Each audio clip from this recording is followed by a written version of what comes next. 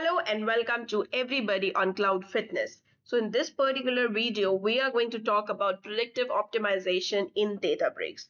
So when you talk about predictive optimization, it enhances the performance of your Unity catalog managed table. So remember that it enhances the performance of only managed tables, not the external tables, by intelligently optimizing the data layouts, leading to significant improvements in the query performance and reduction in the storage cost. So what it exactly does is, now there is a managed table in the Unity catalog. Databricks, with the help of AI, it tries to identify what are your query patterns, how is user querying the data, what are the where clauses that a user is trying to put in to query that particular data. Now, based on that data patterns, based on the patterns that it has seen, it tries to optimize your tables so that the query performance increases for you, right? So that is what it is all about, and it is done by the Databricks itself so that you guys can only focus on loading the data and don't have to worry about the optimization part of it. However, it works only with the managed tables. So predictive optimization automates the table management by leveraging Unity catalog and the data intelligence platform, right? What it does is it enables compaction, liquid clustering, and the vacuum. So all three of them are the optimization techniques that we usually perform. We run a separate job altogether, which applies compaction, liquid clustering, and vacuum. I have described all three of them in detail in my separate videos as well. You guys can go back and check it. So when you talk about liquid clustering, this technique incrementally clusters incoming data, enabling optimal data layout and efficient data skipping. So liquid clustering doesn't work for the streaming data, but yeah, so it tries to, behind the scene, it tries to enable the liquid clustering for your managed tables. It enables the compaction, and similarly, it also runs vacuum on your tables. So that is what predictive optimization actually does. So predictive optimization eliminates the need for manual and repetitive table optimization tasks. So because earlier we were doing these tasks by manually having a job which is running maybe every weekend or every month depending upon your data size, and we used to run those jobs which used to help us in optimizing the tables. But this one Databricks is doing for you. Now it has this snippets, I have got from the Databricks documentation itself. So if you look at these snippets, it is claimed that it improves the storage cost by 2x, and similarly, it enhances the query performance by 20x. So that is what their claim is. So let's go to the Databricks documentation. Let's go to the Databricks uh, workspace itself, and I'll show you how to enable it in the first place, because when you create it, it might not be enabled by default.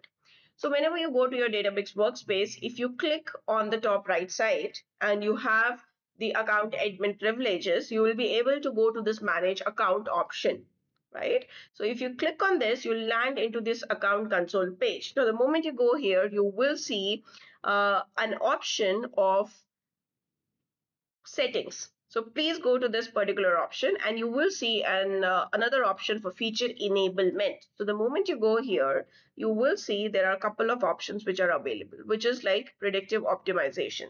So you need to go here and enable it. So right now it's enabled for me, and you can also see that it is disabled by default. Okay, so Databricks intelligently optimizes your Unity catalog managed tables for performance and cost effectiveness, and that is how it gets enabled.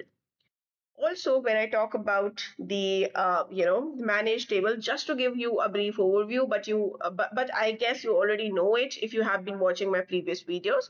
So if you see this texi_ext, so if I go to the details, so you can see here the type is external. So this is an external table, and if you see here, whenever this table is created, location is mentioned specifically for it.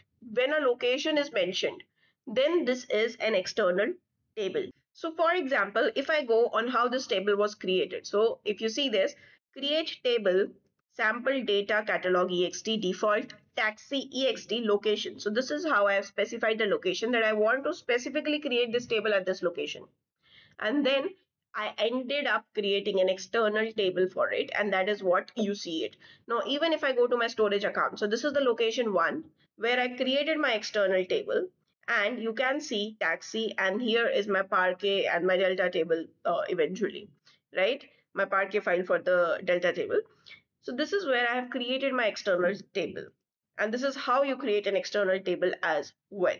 But now if you go to this taxi table, and if I go to the details, you see this is a managed table. Now, the moment you see this managed table, you see some random, location for it. Now, this location, if you see, when I created this catalog, so by default, at the catalog level itself, I have mentioned that, okay, this is my metastore ID, but my storage root location is this, because this is the place where I want to store my data. Okay, this is the storage root, means this is the location where I want to store my data. And then if you go to the taxi, when I created this table, let me show you. So when I created this table, I did not specify any location. Create table sample data catalog ext default taxi as select start from this particular table, but you see that there is no location specified. So there is a clear difference on how these tables are created. Now, there is no location which is specified. So this is considered as a managed table.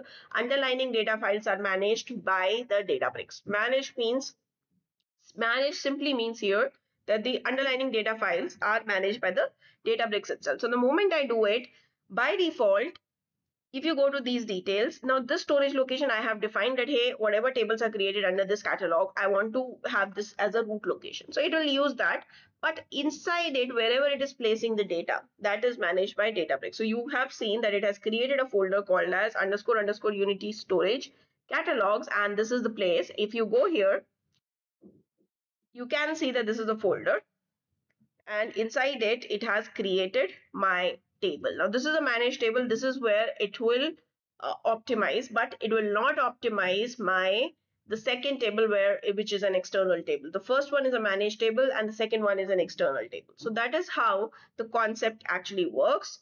So I hope you understood this, how predictive optimization can be used if you guys are using managed table. So thank you so much for being till here. Do remember to like, share, and subscribe to my channel.